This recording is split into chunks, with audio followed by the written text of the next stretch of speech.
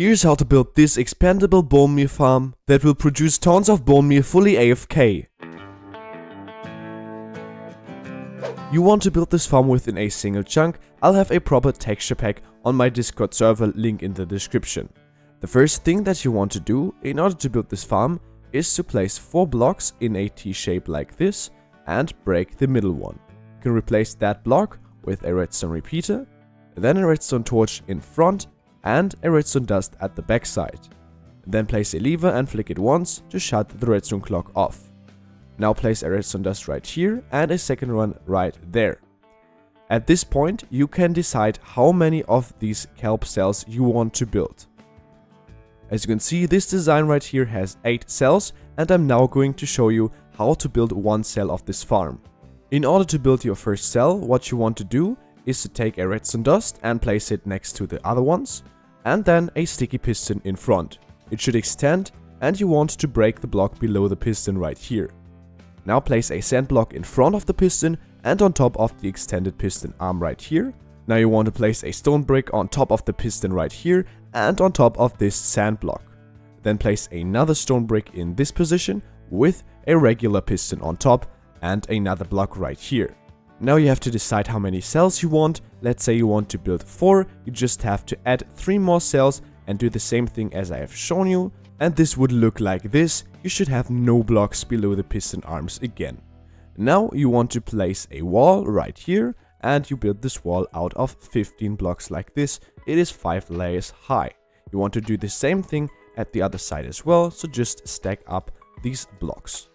Once you did that, you can come in front of the entire thing and you want to break these 5 blocks right here. So these are the 4 blocks in front of the sand and 1 next to it. Right here you're going to place the chest, and you want to place the hoppers all funneling to the chest besides. As you can see here from these extensions, all of them are funneling to the chest. On top of these hoppers, of course you want to place the composters like this, and then on top of each composter you have to place another hopper like this, and our storage and composting system is set up by doing all of that.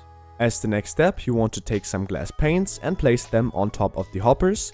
Then you want to take some glass blocks and place them behind the glass panes like this, and as you can see, you should have 1 block gap right here.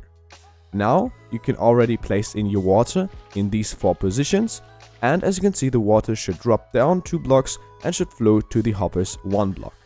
Now on the floor, on top of the sand block, you can place 1 kelp each, like this, and then finally you have to add a roof on top of the entire thing, which has the size 3 by 6, like this. Lastly, you want to get to the back side, and you want to break this exact block right here, which is next to the redstone dust line. You want to replace it with a redstone torch at this side of the block, then a block on top, another torch, another block, then 1 more torch right here, another block, final torch in this position. Then you want to place 1 block right here, and underneath each of these pistons you want to place another block. Now you want to place redstone dust in these 4 and this 5th position, and your redstone system is fully finished now, and you should have connected the pistons to the redstone system. To use the farm in survival mode is very simple. You just have to flick this lever, and as you can see, this will create all the kelp. It is somewhat glitchy, but this doesn't matter. All the kelp will get funneled into our hoppers, and as you can see, it will fill up the composters, and whenever a bone meal is finished, it will end up being in this chest right here.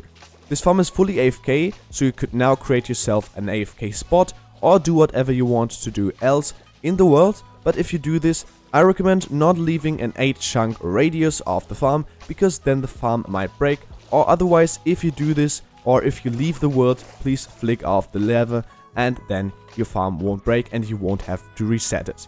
But if your farm broke anyways and it looks like this, then what you have to do is just break some blocks at the side of the farm and then check if you have your sand still in front of the pistons, which is the case, but you have sand underneath the pistons and you want to remove them, and you want to replace the sand on top of the piston arms again. You gotta break into the farm, as you can see, replace them, and finally replace the kelp on top of the sand. Finish off by repairing the roof, and then as you can see, if we just flick the lever again, then our farm works fine again.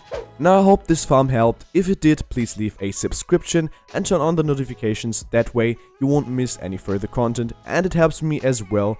And then we see us again in the next video. See ya!